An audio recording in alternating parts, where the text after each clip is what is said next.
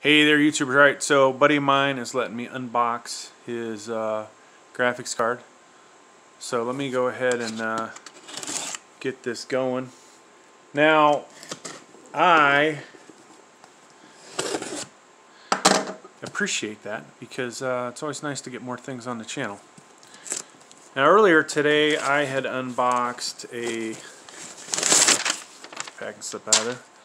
I had unboxed a RTX 2080 Ti that I had gotten from Zotac. It was one of those, got sent a request in to get RMA, got that, and got a crappy card sent back to me that's not working. So this is actually an open box that he got, so I hope he has better luck than I did.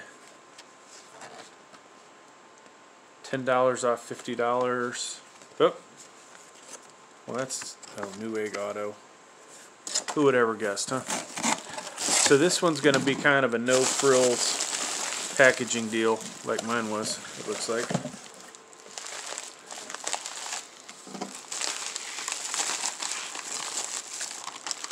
So this looks like Gigabyte WINDFORCE. I didn't realize you got this one. Definitely better than the single fan version of the Asus one that I have. I'm trying to remember what my other 3060 is. I think it might be a Gigabyte. We have a lot of Zotac on the channel, but I don't think we have a Zotac 3060. This would have been a lot better if it was a 3060 Ti, as I told him, but you know, people don't listen to me. Alright, so 3 fans, not missing any fan blades, that's good. They don't put a protective cover on the PCIe. Zotac didn't either. I thought that's kind of shitty, you know. Male expensive graphics card, and one of the most sensitive parts on here is not protected.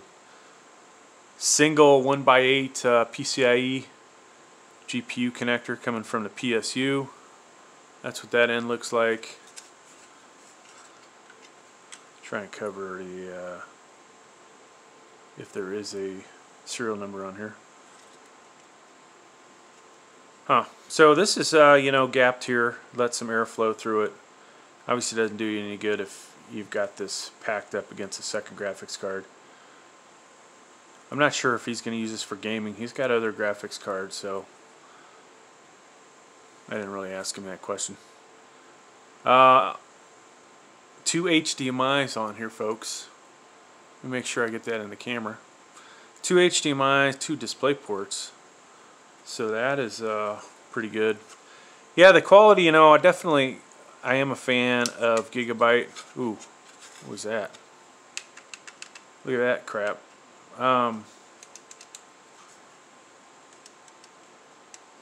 So you see that?